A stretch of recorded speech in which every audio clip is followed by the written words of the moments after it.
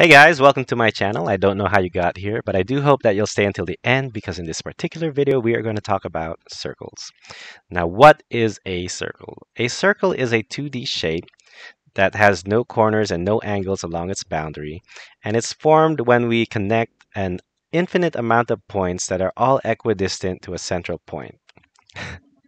Yeah, so it's a bit confusing. But anyway, if you look on your screen here, we have what's called a circle. Now, if we were to create a line segment that starts from the center of the circle going to one of the points on the outer boundary of the circle, the distance of that line would be called a radius. Furthermore, if we were to take a point starting from the outside boundary of a circle and then go through the center of the circle and end on a point opposite side of the starting point of that line, then we would have a length that was called the diameter. Okay, so with that information, we can determine that the radius is simply the radius is equal to 1/2 the diameter, and the diameter is equal to 2 times the radius. Okay, so are you with me so far? It's a lot of information, I know, but stick with me. So now let's get into the perimeter of the circle. So the distance of the perimeter of the circle is what we know as the circumference. So if we were to take all those points and just line them all up into a flat line, that distance is what we call the circumference. To find the circumference, we use the equation diameter times pi. Or we can also use the equation 2 times radius times pi, because we know that the diameter is equal to 2 times the radius.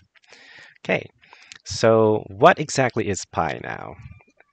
Well, pi is a never-ending constant number, and to simply put it, uh, it is the ratio of the circumference of a circle to its diameter. So what does that mean?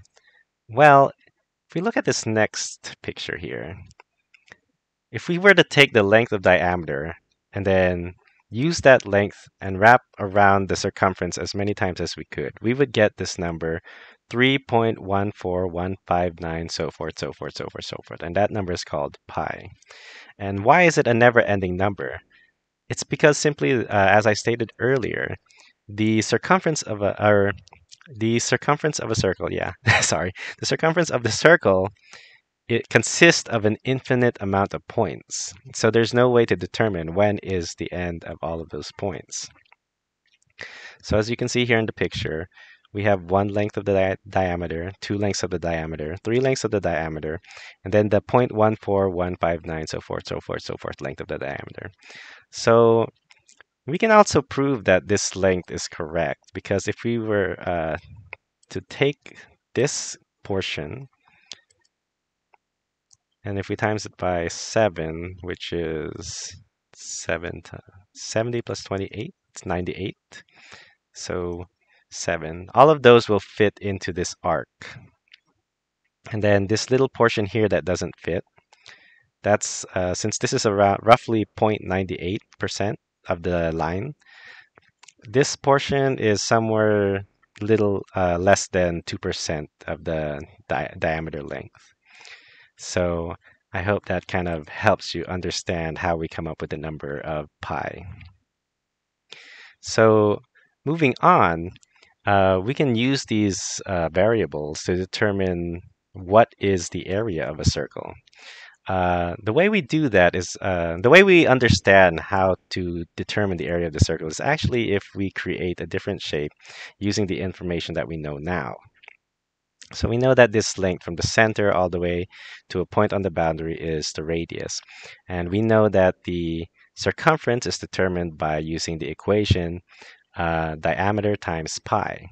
So we also know that we can create many different triangles because the boundary of a circle is created by an infinite amount of points, which we can use to manipulate the shape into another form.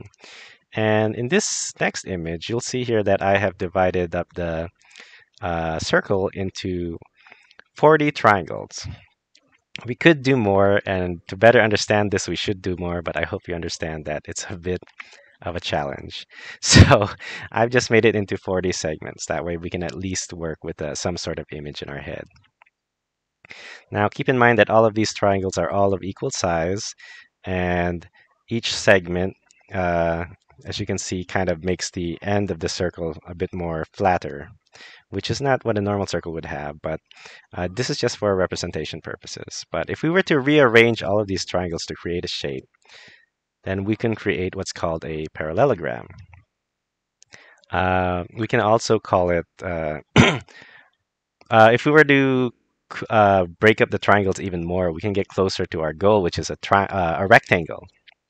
Sorry. The reason we want to reach the shape of a rectangle is because to find the area of a rectangle, we need to multiply its length times its width. So we only need two variables. But using this parallelogram, at least we can see how it works. So like I've mentioned, the long end of this triangle is actually equal to the radius because this end right here is where the center of the circle used to be, and this end is a point along the side of its boundary, or along the boundary. So that is equal to the radius. So now we have one side of this shape. The second shape, if you remember, both of these lengths is equal to diameter times pi, because that's how we find the circumference. And we know that we can divide it by 2, so we'll have 1/2 diameter times pi, and half of the diameter is equal to the radius. So what happens now is um, we have a length and a width that we can multiply to get the area of this shape. And that equation becomes uh, pi r squared, because how we break it down is pi r right here, pi r times r. Put it together, pi r squared. So anyway, I know it's a bit confusing, but I hope you guys learned something from this video. If you have any questions, feel free to comment down below. If you have any, remarks, you can also comment down below. I'm always open to criticisms. But yeah, I hope you guys always take care, and I hope we can always better ourselves. And until next time, bye bye.